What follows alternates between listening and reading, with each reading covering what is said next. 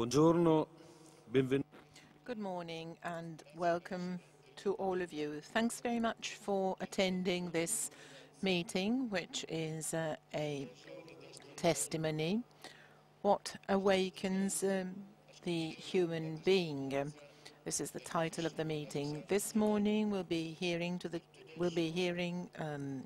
testimony of Aleksandr Filonenko, an Orthodox professor. Well, I'm introducing him like this because of simplicity reasons. By training, he's a nuclear physicist. By passion, a theologian.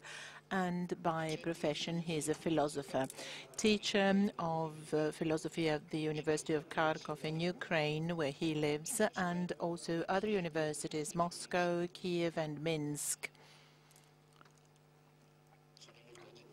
I'm really quite agitated.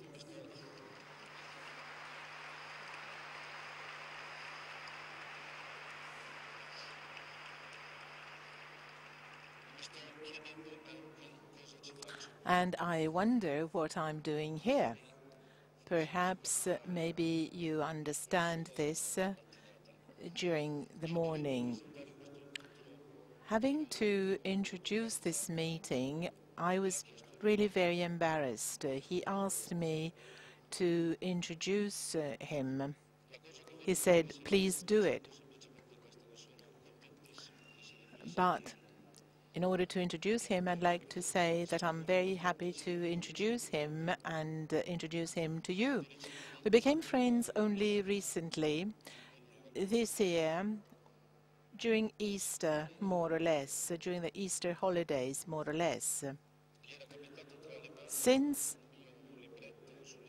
he came across the book From Father to Son, My Book on Education, by the Ares publishing company, he wanted the Russian version of this book that he contributed to translate and review. And then he asked me to go and visit him in Char'kov to present the Russian edition of the book. We spent some days together. He also asked me to say something at the university about Dante, a small conversation on Dante with his students at university. And the thing that struck me most of him was that it seemed to me that he is a man who lives in his flesh every day, the title of this meeting and the title of this testimony. He's a man who is astonished in face of the origin,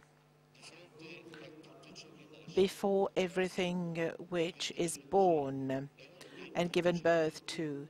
He is a man who recognizes an origin in everything he sees. He recognizes this origin and becomes astonished in front of what he sees happening. He hasn't got the problem of conquering anybody or anything. He allows himself to be dragged by what is happening, recognizing something new in what is happening to him, a new beginning that moves him and astonishes him. Talking to him and having to decide together what to say in introducing his lecture, you know, I thought that in order for you to understand what I saw him do, I have to tell you about at least one episode that we experienced together.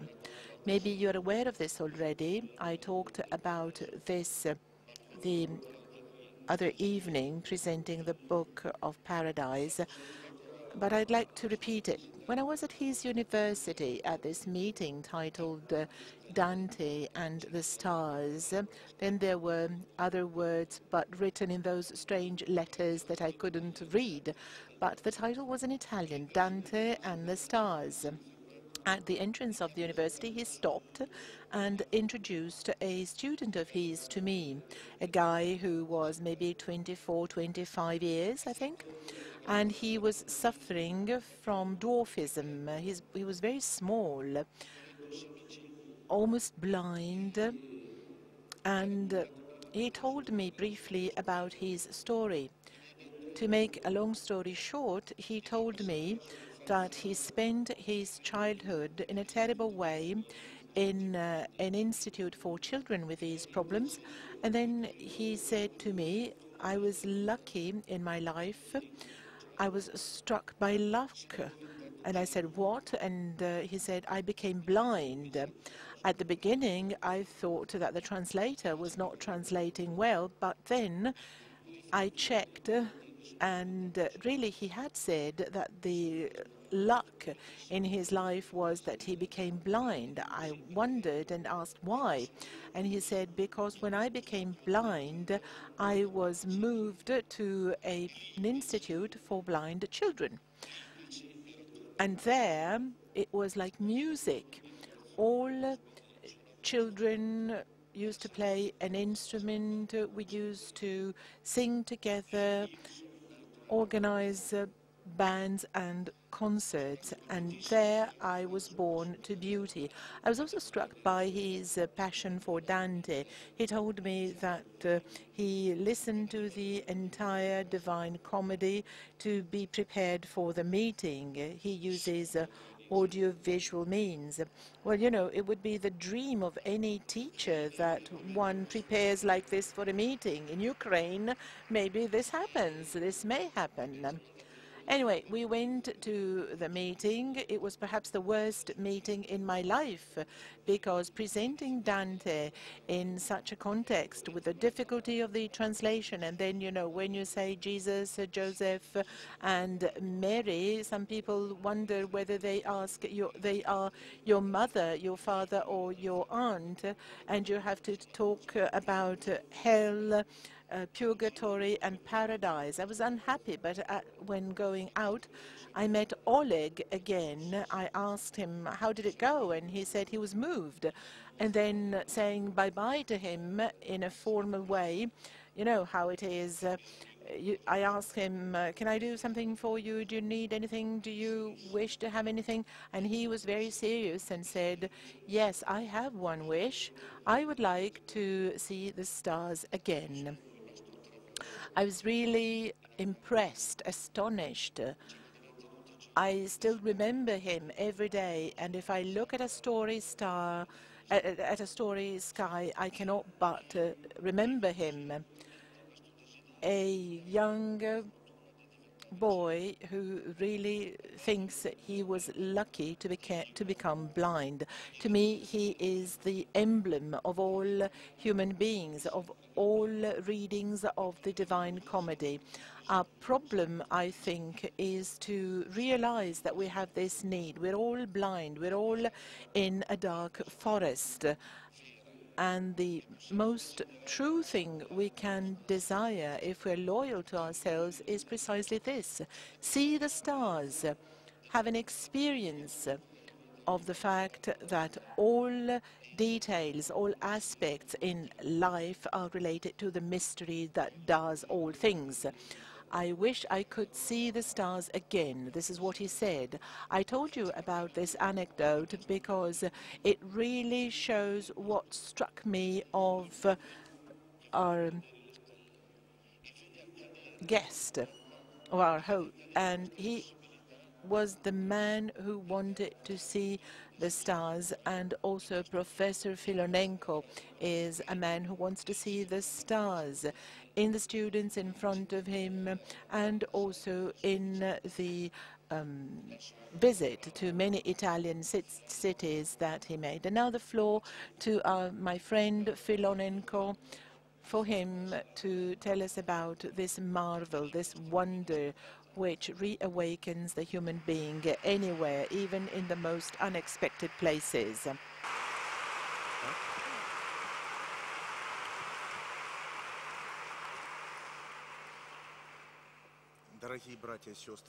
Cari fratelli. Dear brothers and sisters, I'm really happy It's an honor for me that you all came here for this friendly talk. And I'm really pleased that we have so many people here ready to listen to things which are so intimate to me. My presentation takes place today in a year which is very special for our church, because this year we are celebrating the 1025 years from the baptism in Russia. It's a long story, and perhaps it seems strange to you that we are celebrating 1025 years. It would be logical to celebrate 1100 years, but these last 25 years are the years of my generation, because in 1988 something new started for us. 1988 is the year in which the communist state interrupted the war against the church. It's the year in which an entire generation of young people arrived to the church. People who encountered Christ thanks to the testimony of the martyr saints of the 20th century. Our church is both ancient and young. I will not speak about the 1,000 years that have elapsed right from the beginning. I will only concentrate on the last 25 years that I personally witnessed.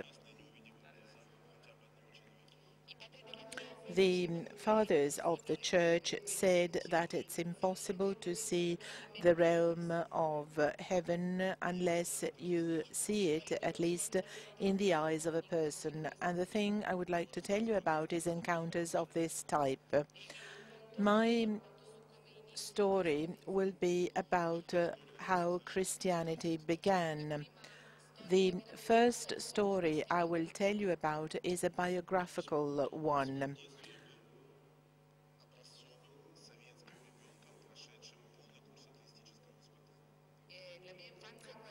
In my childhood, I was a model Soviet boy who went through the entire process of Soviet education. I loved mathematics and physics very much. And to me, religion was something I thought could be useful, but was rather boring to me. The testimony of Father Pavel Floriensky was the one that helped me change this position radically, because in those days the prevailing theory was that religion was a sort of compensation, of compensating mechanism. It was said that the disabled, the sick people were those in need of being supported by religion. It was said that religion was like crutches, crutches for people who could not stand on their own. And therefore, atheists would say, we are perfectly healthy, we need no crutches to walk. While the believers said, it is true, we are sick, we need those crutches. And to me, this was absolutely uninteresting. Suddenly, I came to know Father Pavel Floriensky. I know that in Italy he is very well known. And I would like to tell you about some fragments of his life who were decisive to me. Before the revolution, he was a great Russian thinker. He was a mathematician, an engineer, a poet, an ethnographer, and was also an expert in perfumes and scents. But above all, he was a priest. And when the revolution took place,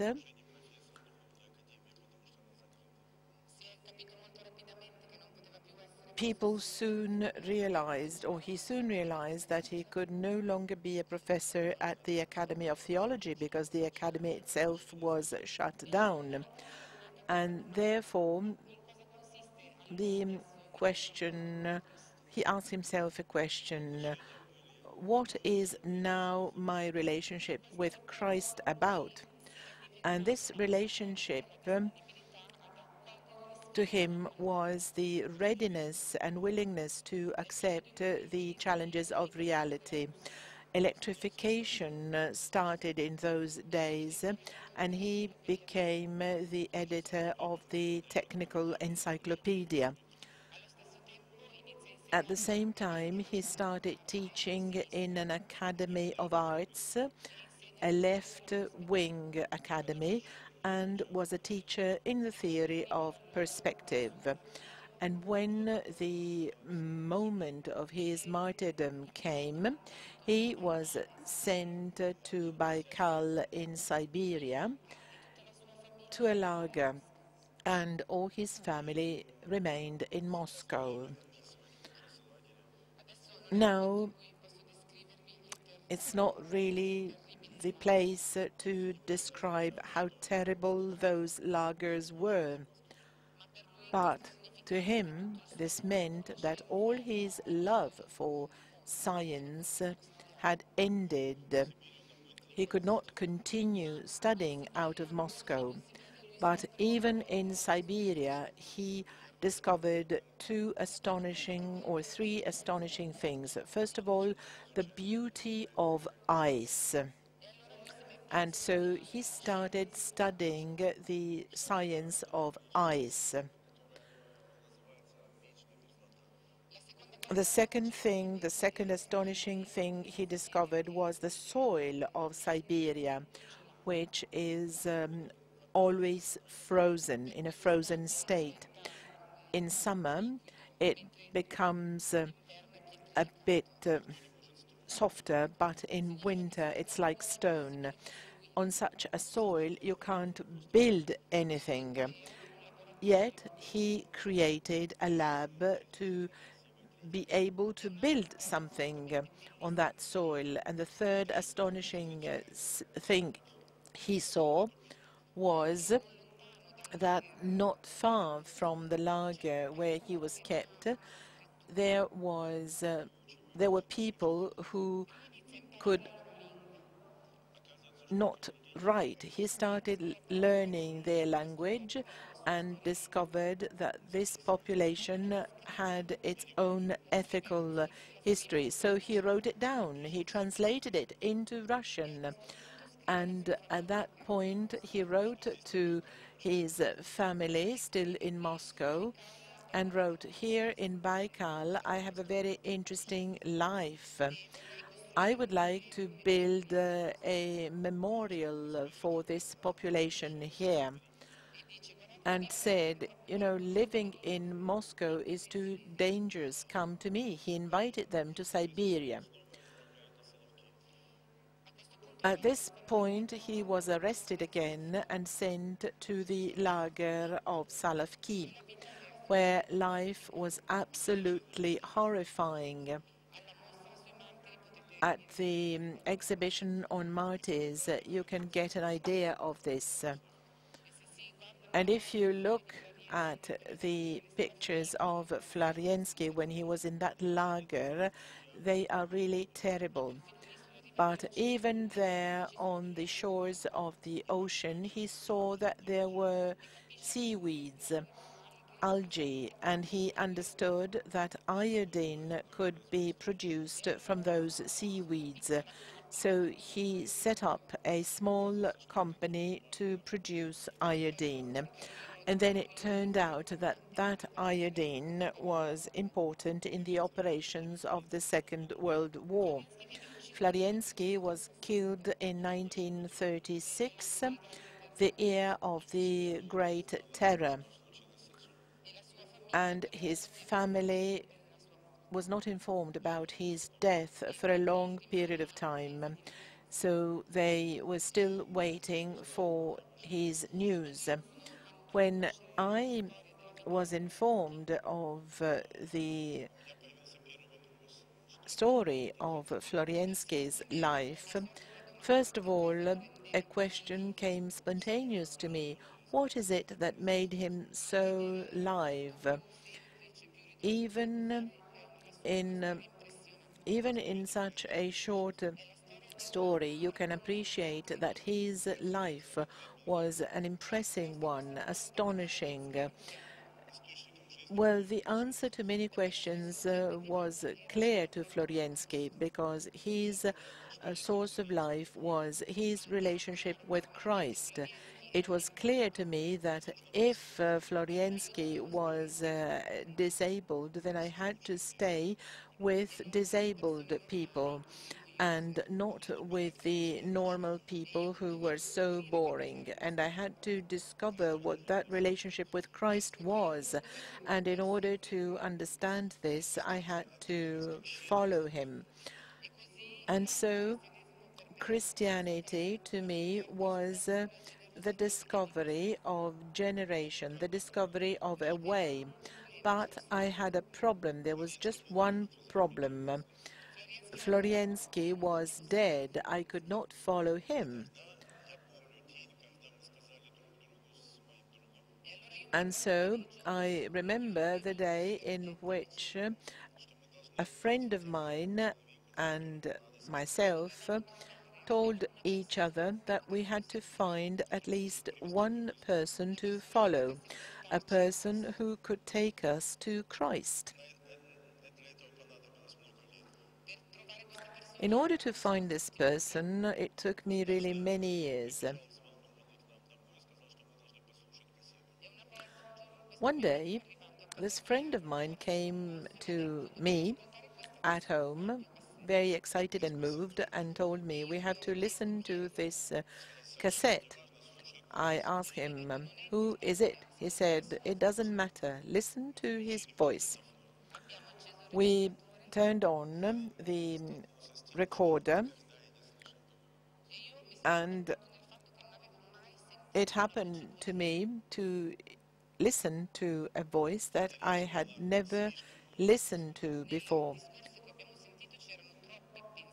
There were many ideas and many thoughts in that recording. It was a too strong an invitation. And the invitation I heard then was an invitation to follow Christ. My friend and I looked at each other and said, we have to go to that person. He speaks in a brilliant way, but we need to understand whether this person lives in the same way that he speaks. And after some years, as it often happens when God plays tricks on us, in 1997, I really met that person. Antony Dishurov, a Russian bishop founding the Orthodox Church in the UK, was this person. He's now one of the most popular Orthodox authors.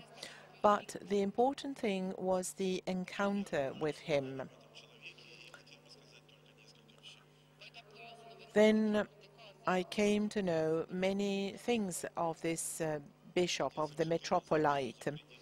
I'd like to tell you a few of these things. He was born in 1914 out of the Russian borders and lost his faith too early, because when he was small, he realized that if he was in church and was breathing, he would faint.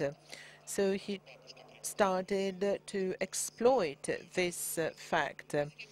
And when his grandmother took him to church, he used to breathe in deeply so that the grandmother would take him home. The grandmother soon got tired of this and stopped taking him to the church. And everything that he heard about Christ suggested protest to him. He was brought up in the Boy Scouts movement, and every day he was getting ready to go back to Russia. One day they sent him a priest who wanted to talk about Christ to him. Our hero was against. He wanted to go home, but was told, you can't go home because he is our sponsor. You have to listen to him. He came, sat down, took his book, and wanted to be left alone. This priest, however, was speaking in a very loud voice and was saying things that were absolutely terrible to him. So he went back home quite angry and told his grandmother, if the gospel really contains what that priest said, I don't really want to have anything to do with the church, but I have to check it out. Have we got a gospel at home? It's important to note that he was only 14. His granny had a gospel at home.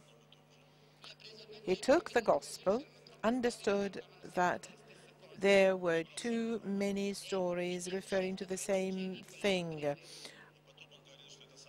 So he chose the shortest of the Gospels. In the future, he used to say that it was Mark's Gospel, the greatest gift of God to him. He started reading the Gospel, and at some point in time, he felt that there was someone in his room. And very clearly so. He was convinced that it was his granny. He turned around and there was nobody, and he understood that there was Christ in that room and that Christ was alive. And this meant that in that book there was the truth. He would then tell this story during all his life. Not just what happened to him, but also his conclusions were astonishing. And please remember that he was only 14. First of all, he realized that all the people he considered as his enemies were indeed his brothers and sisters. The second thing is that he realized that God holds human beings in high esteem, respects them, and never destroys their freedom. Then he realized that the parable of the son was his.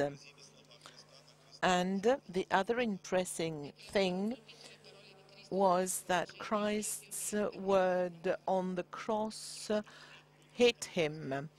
My God, why have you abandoned me?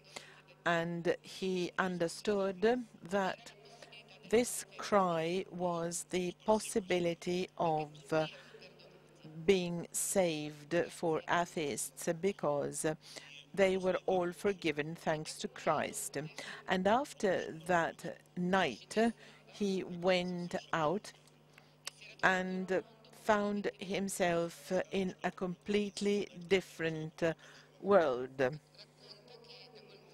He says that starting from that moment, he only wanted to ask a question to everybody. That is, have you ever heard about this story? And if yes, why are you so sad? You have to listen to it again.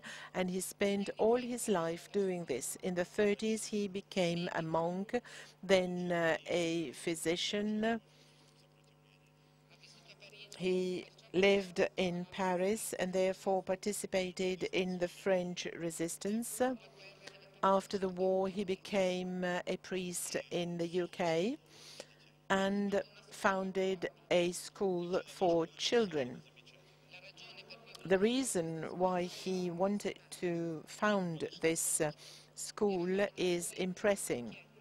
An old woman went to him and asked him, well, and told him, nice that we have a young priest. Now we can live in peace because we know that there is someone who will bury us. And he got scared listening to these words. He understood that young people had to come to the church, otherwise he would have buried all the believers. So a community of young people was established, and many of them became priests themselves. And over time, the Sourosh diocese was established. And when I met him, I really understood the substance of his charism, of his message. If you want to meet Christ, you really have to be ready for an encounter and willing to have an encounter with him, because faith is born in an encounter. And to explain this, he always referred to Mary Magdalene. Once at Easter, he explained the birth of faith like this.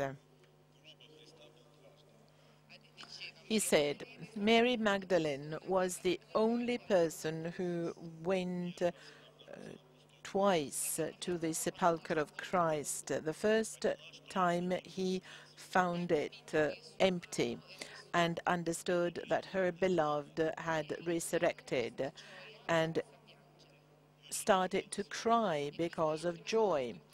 And these tears are very important, because she had understood that he had resurrected for all, but it was a separation for her. She would have never seen him again.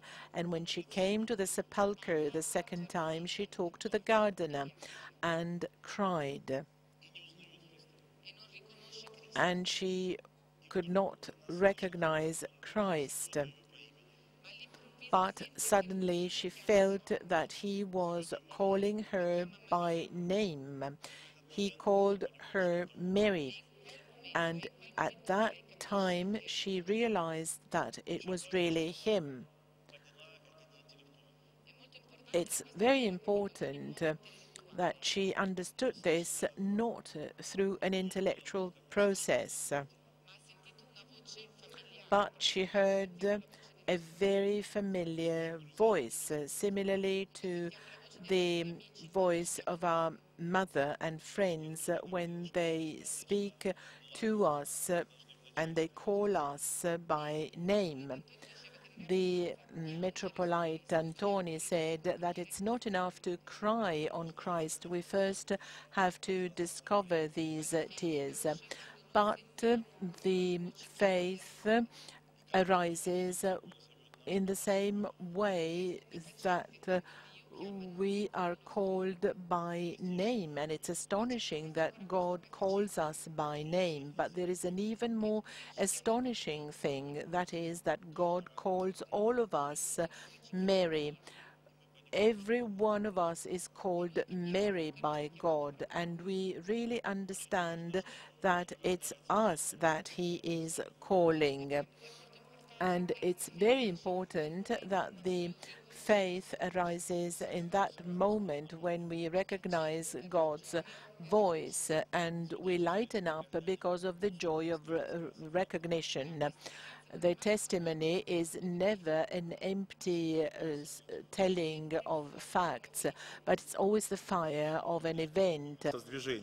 E quando io ho incontrato il movimento, And when I encountered the movement, the most astonishing thing was that the school of the Metropolite Antoni and Father Giussani's school are very close concerning one point, that is the possibility of meeting Christ in all encounters. In our life, we have many encounters, and the important thing is not that we have special meetings or encounters in our life, but rather the fact that each encounter contains the evangelical depth. Each encounter has in itself an invitation to the encounter with Christ, and therefore, Christianity is the possibility of seeing this depth. If we follow Christ, the result is that in all encounters we can see this evangelical depth. I'd like to tell you about a story on this way of seeing things. Once in Ukraine, a group of friends from the movement came. They told us about various aspects in the life of the movement, and they were mainly people working in the field of university, professors, students, PhD students, and one of the presentations lasted 8 minutes. Rosalba Armando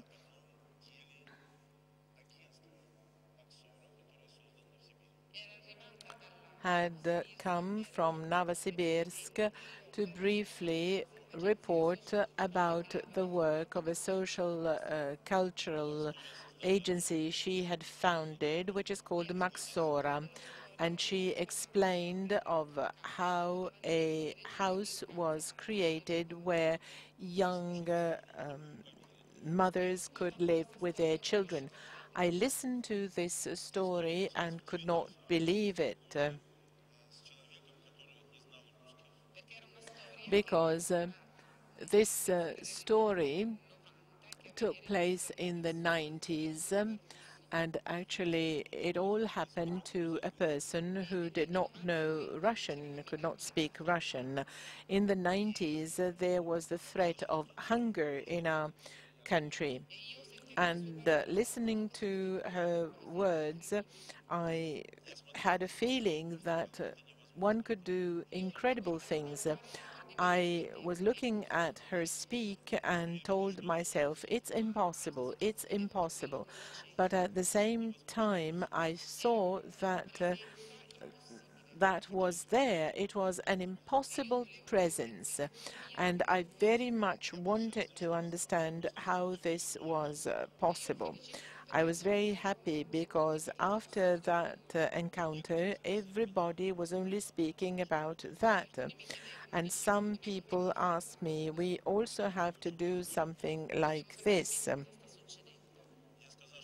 We need to understand better what is happening.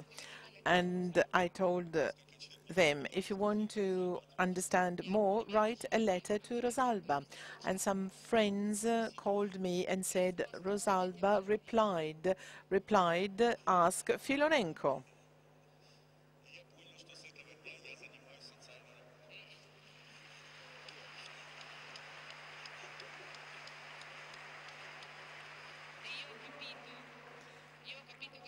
I understood that from that day on, I had to deal with social work. So we founded an agency, a social cultural agency called Emmaus. I imagined it to be a very small boat, really a tiny boat, to be tied to an enormous, a huge ship, so that it would fluctuate from one side to the other while that huge ship was heading forward. And by so doing, we would be able to achieve something. But in that case, we had a problem too. We did not know of any mother without, who was single with children.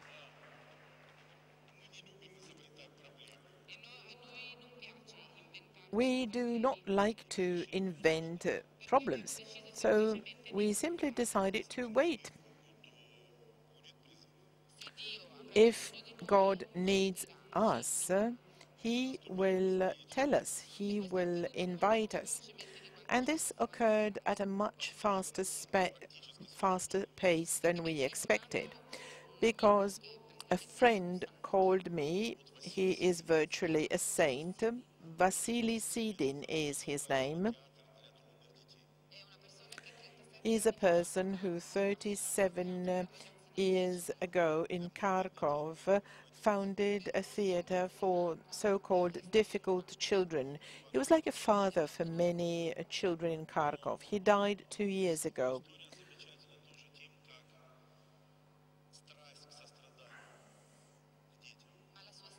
But his story is a beautiful one, because sympathy for the suffering of these young people led him to Christ.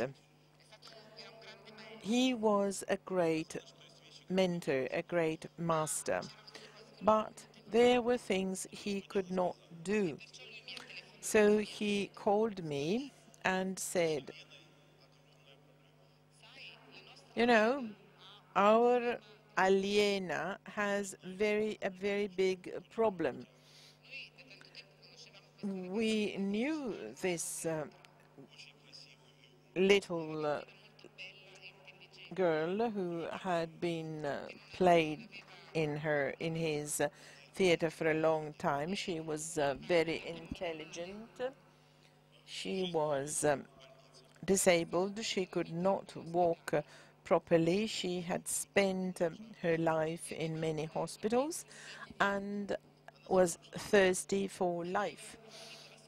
When she finished school, the state proposed to her that she would go to an elderly home. The only possibility that our state offers to children like this. And for the first time, I saw this terrible reality. I asked Vasily, "How can I help you? How can I possibly help you?" And he said, "It's me who should ask you what you can do for her." And I told him I can try to help her continue studying in an institute. But her teachers told us impossible. She knows too little. But we had 2 months' time and had a very simple choice in front of us. Either send her to that elderly home where old people simply had to wait until they died, or she could go to a technical institute, try to go to a technical institute. For 2 months, we studied with her. I remembered that once I loved mathematics, and then a friend of mine who loves language and literature also taught her something so that Aliena could be accepted in this institute. The teachers said, well, she succeeded simply because, you know, they were good to her. But in the 2 years that she studied at the institute, she got prepared for the enrollment examinations at university. She took the state examination. They did not know that she was disabled. And 2 weeks ago, we were informed that she was accepted at university. She passed the examinations. And 2 weeks ago, her teacher said that it would be impossible for this to happen. That's why we're celebrating the fact that Emmaus is now real. It really exists. But when we started going out to these children to help them in a very simple way, I discovered something great about Christianity. Thanks to a bad little girl. There was a girl, and everybody knew that she was a bad girl, you know. It was well known that she had no kidneys. And every 2 days she had to go to the hospital for dialysis. Dialysis, you may know, lasts 6 hours every time. We also knew of her that she was smoking and cursed, and that she liked Chupa Chups very much.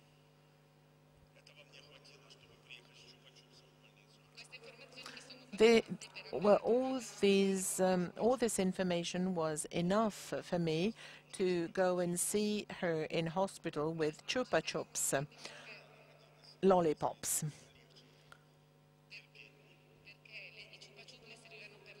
These Chupa Chups were useful for dialysis. When she would sit on the armchair, it was easier for her to bear pain with Chupa Chups. I didn't even know how she looked like. And one day I went to help her in her mathematics studies. I was approached by a short girl, silent. She said that Snezhana was her name. I was impressed, very impressed, because she did not look like a cursing girl. She stared at us carefully. She was looking at what we were doing, and at one point she asked, "Would you like to see some photos?" And I said, "Yes." So she went to fetch a small photo album. And the thing I saw in that photo album was the greatest and most terrible testimony of love. At the beginning of the album, there were black and white pictures, beautiful ones, with her dad, her mom, a very young family, 2 daughters. They had 2 daughters, but very soon the pictures turned into colored pictures, and those people, those adults, would become alcoholics and homeless. And in the colored pictures, it was easy to see that their home was like a dump site. It was no longer a home. Snezhana finally made some comments. She said, "This is my mom, this is my dad, this is my sister." And she said that mom and dad died. She was old enough to know that she did not have her kidneys because they had drunk too much alcohol. She knew that she was dying because of those people. But in her voice, there was no sign of complaint, nothing, no bad signs. And I was struck by the fact that in her voice there was not even any claim for me. She only wanted one thing, that someone would share her life with her, that someone would look at that album, because there was only love in that album. Nothing else but love. But she also, but she needed sharing that album. That album was the only thing she would bring with her everywhere, even to hospital. She had nothing else belonging to her. Then I discovered that almost no one had ever seen that album. The dozens of people helping her did not care about her fate, but that was her only true desire, that someone was able to see the people she used to love, that someone would see what her fate was. So I understood what we were there for, because Christianity is the possibility of sharing one's own destiny.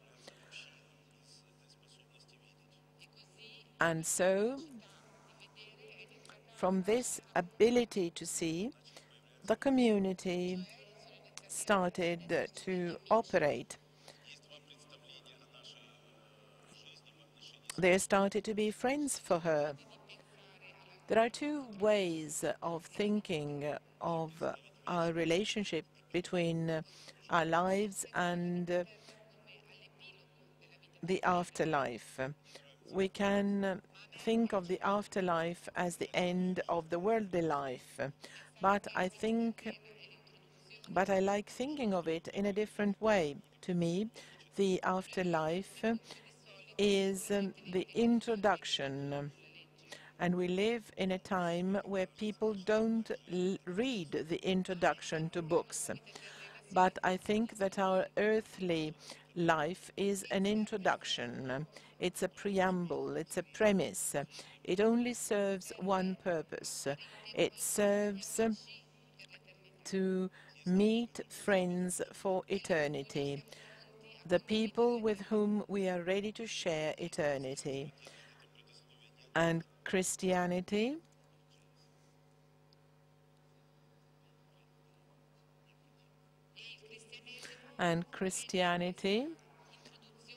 makes this introduction indispensable. And the last thing I'd like to tell you about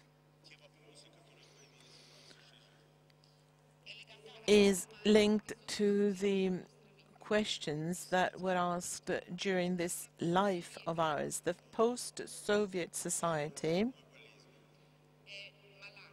is sick, has got one disease.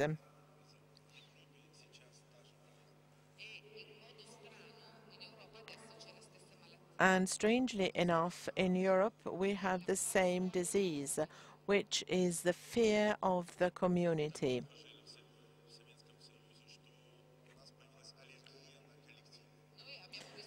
We lived so long in the Soviet Union that we are allergic to collectivism. Every man is by nature an individualist. And to us, it was a very important discovery when we understood that Christianity is above all a community. Even if you are absolutely on your own, because in your heart there's always a community. It's the community of those people before whose faces the individual lives his or her life. And even the loneliest person of all is rich in these faces. Well, our friends belong to this community of the heart. But very soon we realized that apart from friends, we also needed another presence, another figure. We realized that we were living in a world which was ready to make us live in a condition of orphans. We needed a father.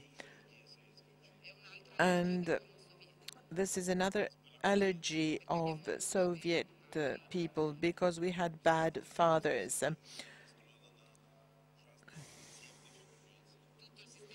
All the ideology system relied on pseudo figures of terrible fathers.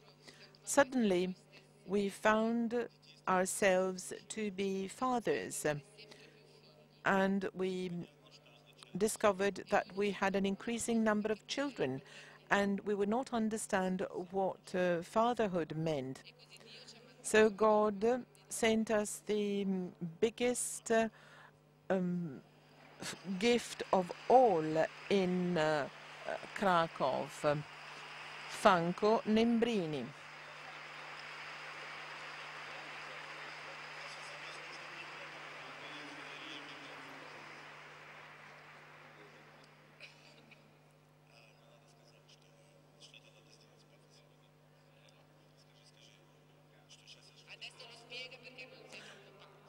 And now I'm going to explain this because the pathos should not be so too exaggerated, but thanks to Franco, I understood two very simple things without which I could not live.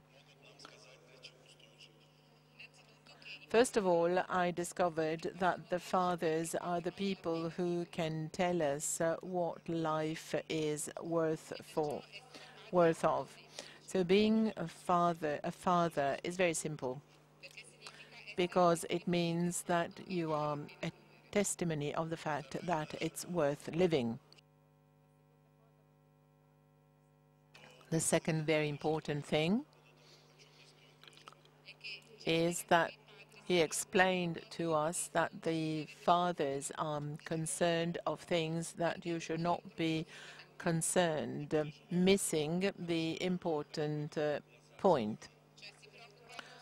So they are concerned if, for example, they look good or bad in the eyes of their children. But since our children see us in the most diverse conditions, then there's nothing you should be concerned about, because very often our children forgive us very much. To me, it was a very important discovery, knowing that I was forgiven by my children. And also the third thing is very important. There is one single thing which is difficult to forgive to your father: the lack of hope. But it happens that a father has no hope. The fathers need to be forgiven.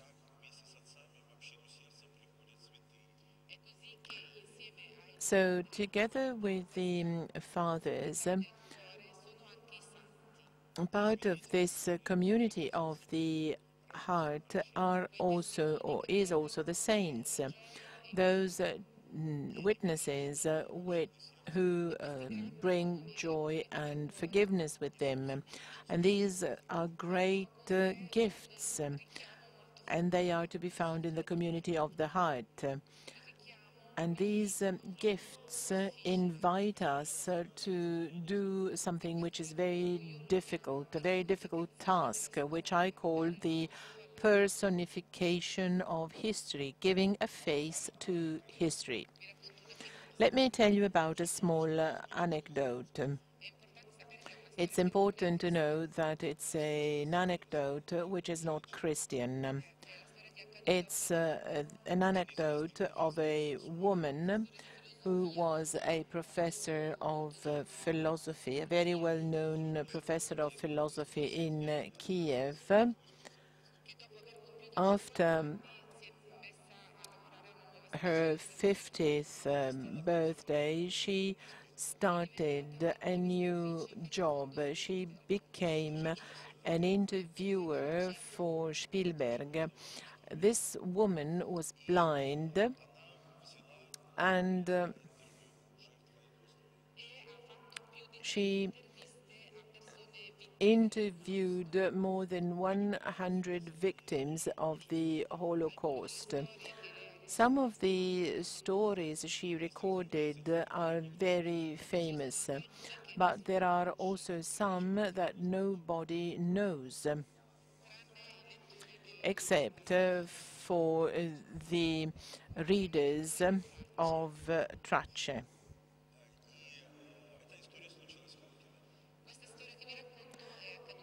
This anecdote took place in Char'kov. The work or the task of this interviewer was simple. She had to go out with a cameraman and for some days interview the person that she had to. So our hero went to a very old woman and discovered that her story of the Holocaust was a very short one, because when she was about 5, the Nazis went to her house, and her mother could hide her under the stairs in a very humid place. And there, in that cellar, she was able to realize that her house was being burnt. Everyone died burnt, and she survived. The only thing she remembered for all her life was the smell of burnt meat. She could never eat meat after this. Then she had a terrible story, many men who all died, and terrible stories with her children. She had a bad job, but the interviewer asked her, well, it's impossible that only so terrible things happen to you. You must have a big desire, some big desire. And she said, I only have one desire, which is to die as soon as possible. I'm waiting for death. In my life, there has been nothing good. And simply because of the fact that the interviewer was blind and they were the same age, she continued asking and said, you know, it's impossible. At least in your childhood, you always have some joy, some nice memory. So the interviewer asked her, have you experienced something like this? And she said, no, no. Then she said, well, you must have a desire. And she said, she answered, if I have to be honest with you, I have one desire, but it's too fantastic. There was only a person on earth who loved me, my mum. But the terrible thing to me is that I don't even remember her face. And I really have this big desire. I'd like to see her face again, but it's impossible. Our hero, the interviewer, started asking her, well, how can it be that you can't remember your mother's face? She said, I remember her very well, but I remember her back. Do you remember any event linked to your mum? Yes, my birthday. Because she gave to me as a present very nice boots, hand-sewn. But how is it that she gave them to you? Well, very simply, I woke up and she said, look, these are your new boots. But were they there somewhere? No, I remember that my mum asked me to try them on. And how did she do this? She asked me to sit down on a chair, and she put them on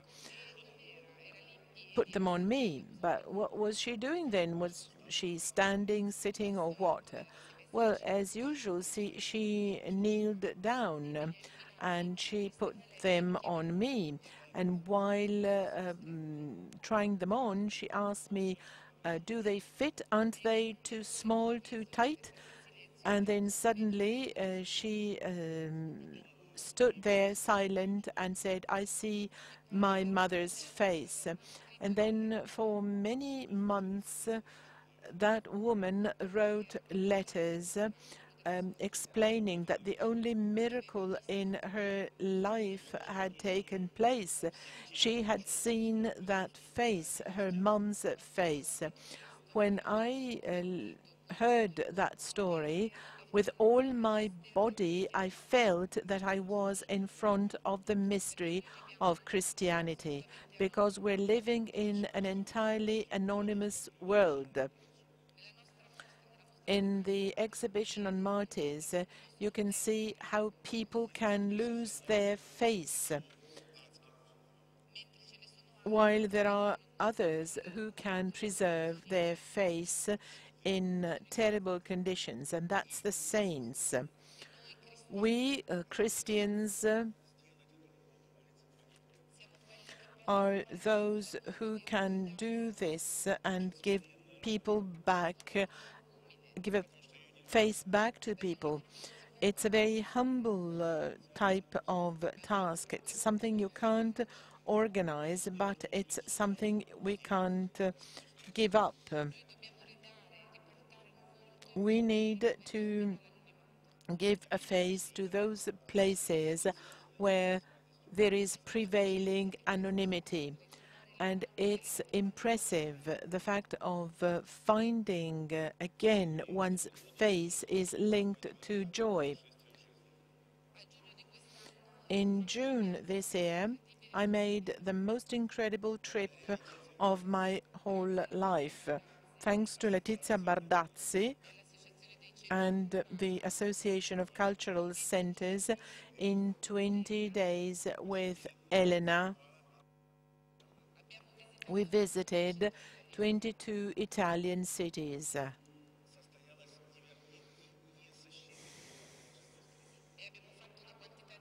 And had an incredible amount of meetings.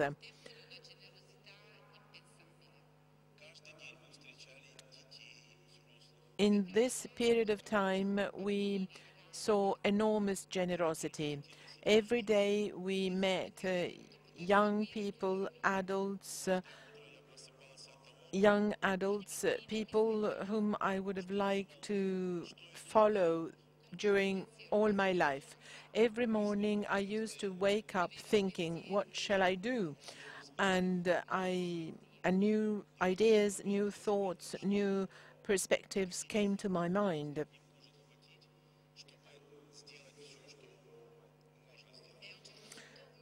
At some point, I realized that there was no sufficient human force, or there were no sufficient human efforts to do what could have been done.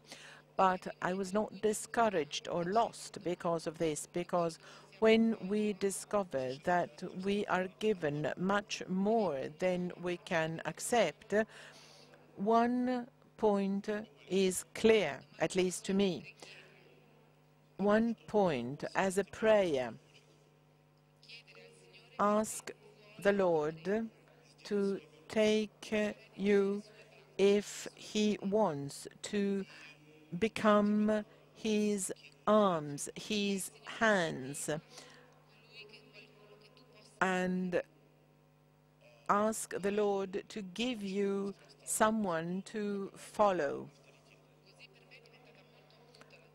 So the question on the nature of authority became very much to the point for me. And when I told about this trip to Julian Caron, I told him about this 3 times quicker than here, he simply smiled and ended up quoting words by St. Paul. And thanks to these words, it became clear to me what the friendship of the movement means. He mentioned the second letter to the Corinthians by St. Paul that you, of course, know very well. When St. Paul apologizes because he cannot go to Corinth, and there they expected him to be the head of faith. And he said, "We are not apostles because we are the masters of your faith. We have this, it's not that we are apostles to have this power. We are simply the co-makers of your joy, the collaborators of your joy." And this feast of collaborating to everybody's joy is what I wanted to share with you in today's meeting. Thank you.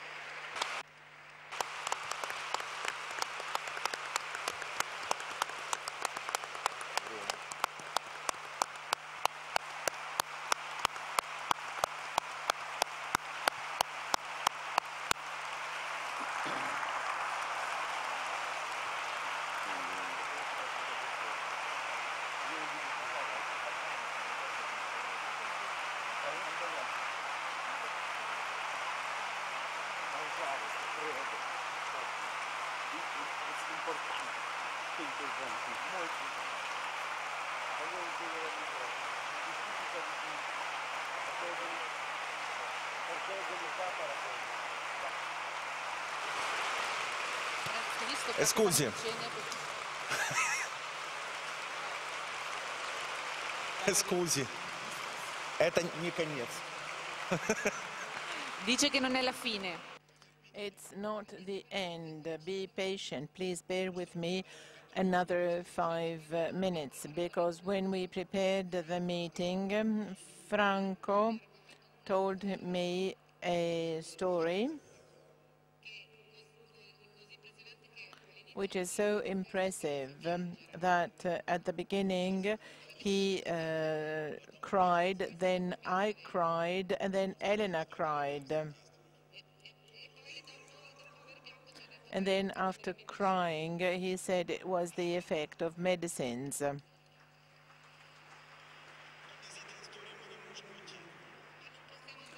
But we can't go away from here without listening to this story.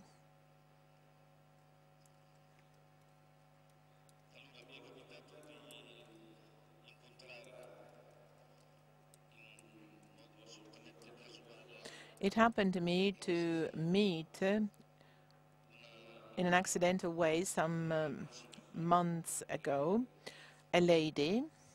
She may be, well, I don't know how many years, but a lady who many years ago I met in GS when she was really small and young. I had never seen her again, but when I met her again, she briefly told me about something that I would like to tell you. Well, you know, I saw her, and I don't know why, because I have a very short memory. I don't even remember what I did in the morning when it's evening. People think that I'm a good person, that I forgive everybody, but the fact is that I don't remember things. This makes life easier to me. But then, but in that case, I remembered that woman, even if many years had passed. And as I would normally do with a dear person, I hugged her and said, "Come here to my heart." She was astonished. And she said, "How do you know that after so many years, I needed someone to say, come here to my heart. Well, I said, everybody needs this. I always say this. She told me about her story. She had abandoned Christianity. She had abandoned the church with great sorrow and difficulty. She made very strange choices, adventurous choices.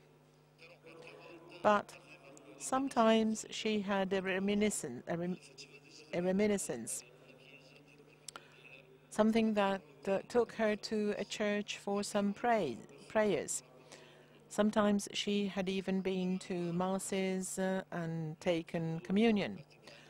Her mother, a practicing Catholic, had always experienced the choices of her daughter with great sorrow and difficulty.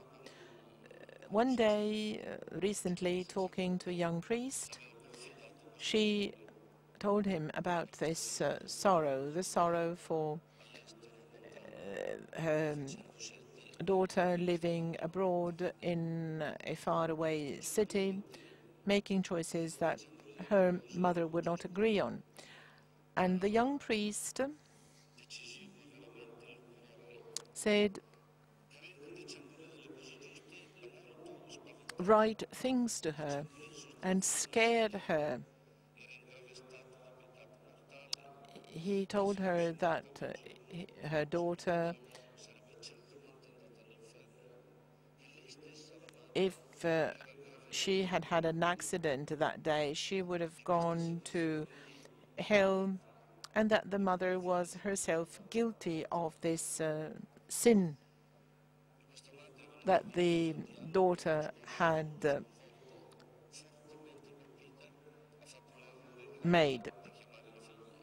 Then the mother called her daughter and told her about her suffering. You know, the daughter got very angry.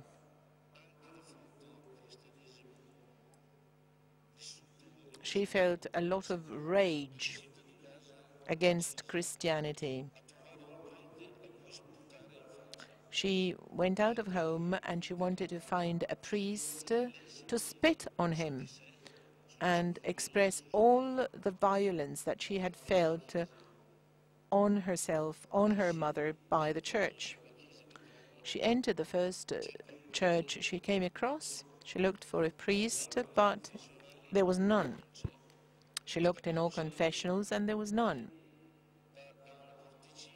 When going out of the church, from one little door, she saw a small garden, a bench, and a priest sitting on that bench, turned the other way. It was an old priest resting on his cane. He was so old that she did not dare spit on him, but she told him about her hatred for priests and the church, very bad words, insults. The old priest did not say anything. At some point he succeeded saying something and said, I appreciate, I understand, but do you love Jesus? And she started again for the second time with insults, curses. You know, he smiled, and when she stopped speaking, asked her, you know, I understand your point, but I'm asking you something different. Do you love Jesus? I was impressed because I don't know if she was aware of this, but she used this expression when speaking to me. She said, for the third time, after more curses on my part, he said, do you love Jesus? I said, yes, sure, I love Jesus. He stood up, he smiled at me, kissed me on the forehead, and said, "Go in peace." When she told me this and asked me, why do I remember that encounter so well? Why is it so fresh in my mind? I said, because you participated in a beginning. A beginning happened to you, and the beginning is everything that Filonenko said. You understand now why I'm following him, why we've become friends, because the beginning is this forgiveness all the time. And really, to close, I'd like to tell you that if we keep our eyes open on this beginning, every day we see it in all relations, in all encounters, and we can participate in it. In, meeting a great person like Filonenko, like Dante, the bad girl, or the encounter with a student that I know, one who really is so terrible. He participates in a music evening with his teachers. You wouldn't pay 5 cents for that young guy, but, he wrote to me, "From tonight, I know Italy will not go rotten." This declaration, this statement had a great cultural importance. Really, a guy you would not pay 5 cents for, but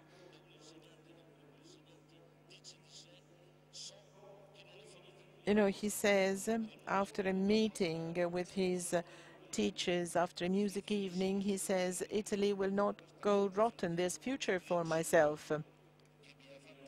I was really struck by this.